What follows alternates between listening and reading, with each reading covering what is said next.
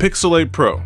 This is the best Pixel yet. I mean, as it should be because it's the newest one, but is it possibly too much of a good thing? Let me explain.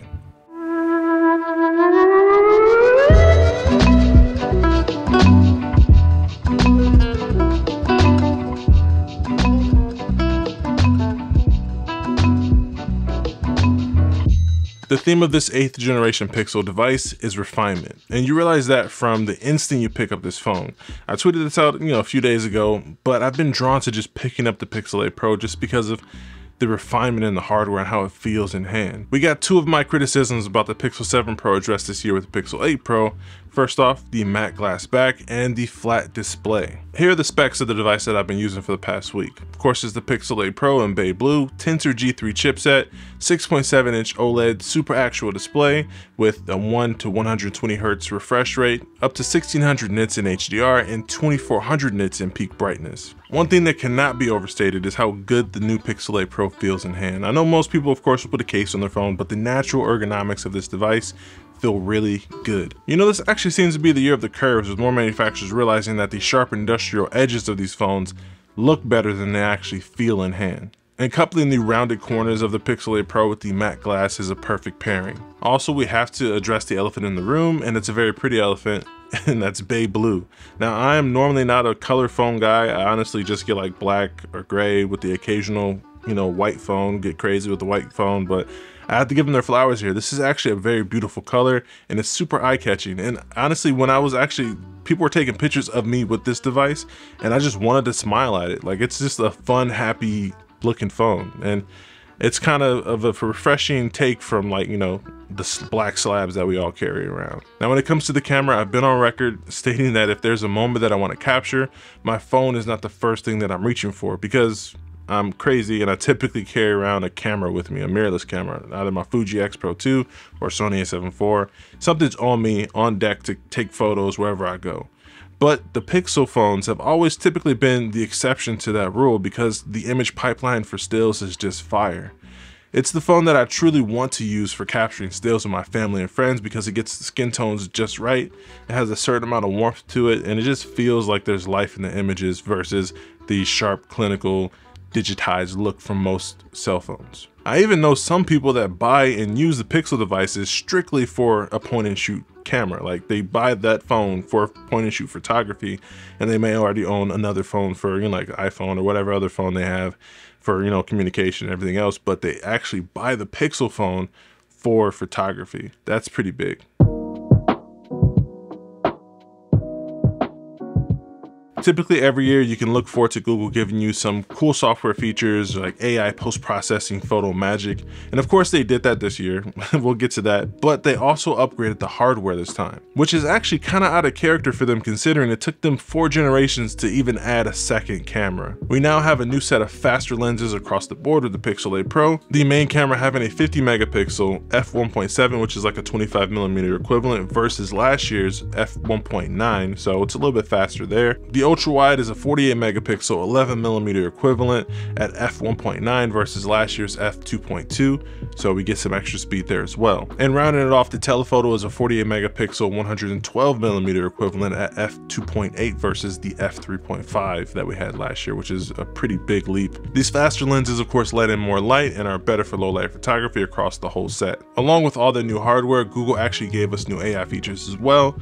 Magic Editor, Best Take, and Video Boost are the most notable in my opinion. I am most looking forward to the Video Boost feature, and that's where you upload a video clip to the cloud and actually processes the image and spits out a different version of it that has improved dynamic range and more detail overall. Also, that's the feature that gives you the video night sight. My future self might hate me for this, but I want to create a video montage or something that's like cool and cinematic using the clips processed through Video Boost and night sight video.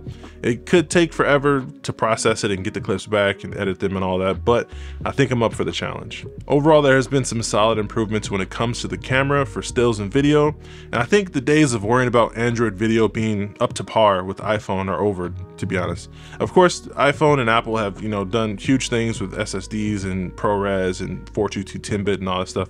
I think that's definitely yet to come on Android, but if you just want solid video, you have good lighting, I think the Pixel 8 Pro is more than enough. And if you know Google, you know software does not stop with the camera. All of the great software features are still here, one of my favorites being call screen. The Pixel is typically the phone that I use on my business line, so whenever I receive a call from potential customers, having call screening is super valuable. It's like having a real life assistant, and something that I miss whenever I get spam calls or a call from the doctor's office on my iPhone. Speaking of doctor's offices and calling businesses, Call Assist is super clutch for navigating those phone trees and automated systems. And one of the crown jewels of Pixel software and Google Assistant is voice to text. It's perfection. And it has been for years, honestly. I've even gone as far as to script YouTube videos in their entirety with the voice recording app, and it's 98% accurate, you know, accounting for ums and pauses and everything. Somehow Google Assistant has also gotten better with a more realistic voice, and now offering an article summary where you can have it read aloud or give you a summation of whatever article's on screen.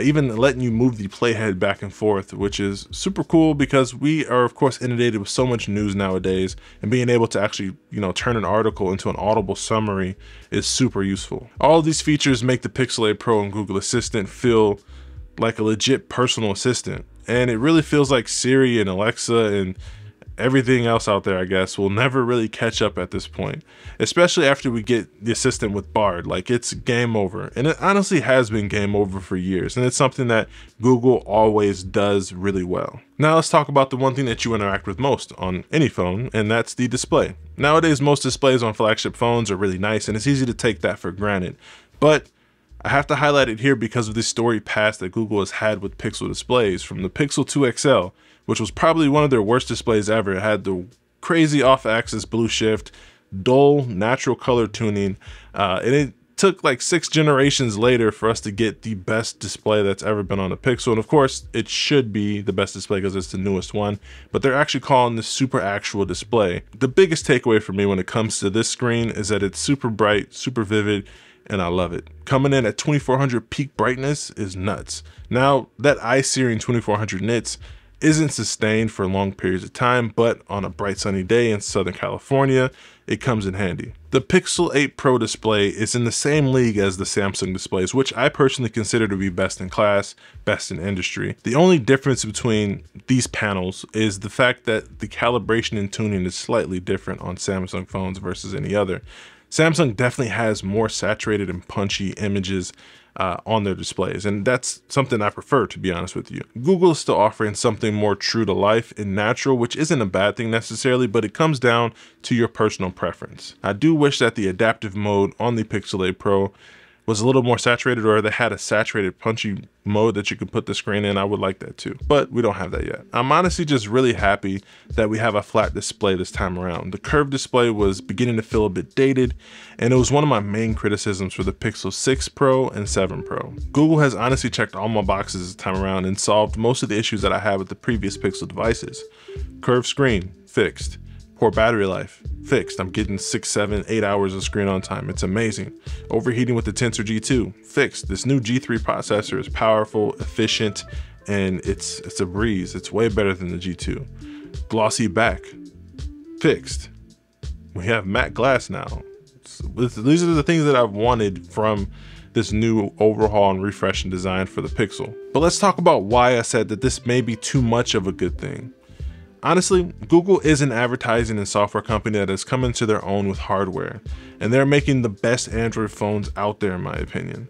When it comes to these new AI photo features like Best Take, it's a little cringe for me sometimes. Like, no lie, like this is of course a super useful tool for group photos, but photos to me, in my opinion, as a photographer, are memories and moments in life that should be cherished for their imperfections. To copy and paste faces on bodies is magical and all, but it feels a little wrong sometimes, especially when it comes to changing my daughter's face. Like, I just can't do it. Like I said, this is probably not a popular take, but this is coming from someone that doesn't even really like Snapchat filters. Like, I just want to preserve the moments and capture it as it was captured, as it happened. I don't know, it's weird. Artificial intelligence honestly is becoming more and more prevalent in our daily lives, and with this new tool we are figuring out what boundaries to set, you know, what we're comfortable with, what we aren't comfortable with. But I stand by this statement: the Pixel 8 Pro is the best Android phone out right now, and Google continues to separate themselves in ways the competition cannot even compete with.